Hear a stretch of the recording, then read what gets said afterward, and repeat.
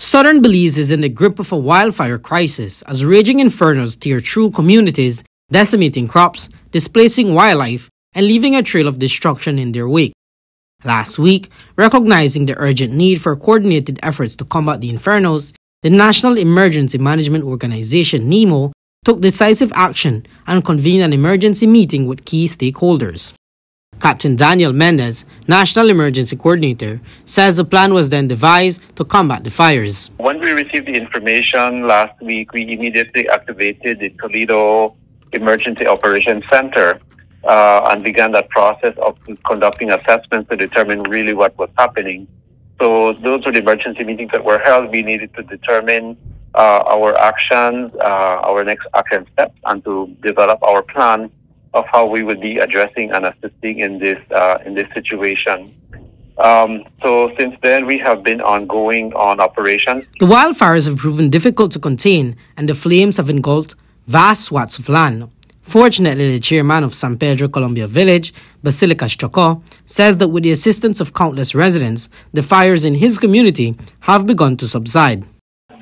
The fire that is arriving in the community, that was arriving in the community, has been under control now because of the, I would say, hundreds of volunteers in our community that comes out during the day and night. No, majority of the fire was turned off in the night by farmers, ladies.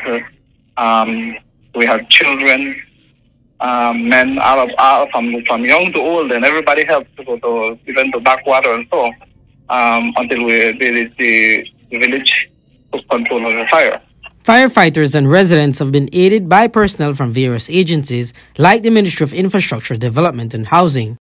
Engineering Coordinator Evandale Moody noted that while it took the ministry a bit of time, it was able to mobilize heavy machinery to the area. Over the weekend, we have lent support to NEMO with the provision of a water truck, and they're also asking us to provide a bulldozer to help them in the elimination of this fire as best as we can. So we're ready and we're on standby to assist them as best as we can as a ministry. The devastating flames have fanned out to the Columbia Forest Reserve, posing a great threat to the protected area's wildlife. Minister of Sustainable Development Orlando Hobet says several NGOs are now also pitching in to lessen destruction. We have NGOs, yes, Tide.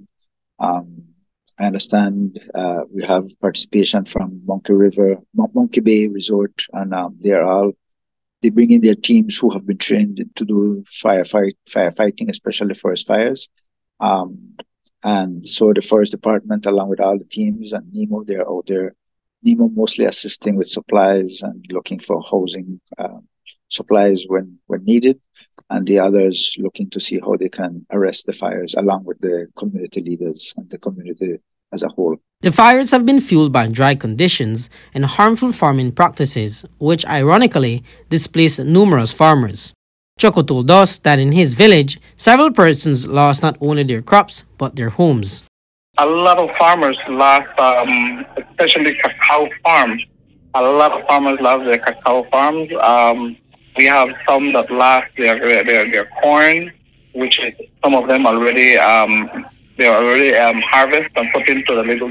Our farmers usually have their little patch in their farm, and they usually pack their corn there. Some of them have that already, and it's burned down. And their corns are burned in it.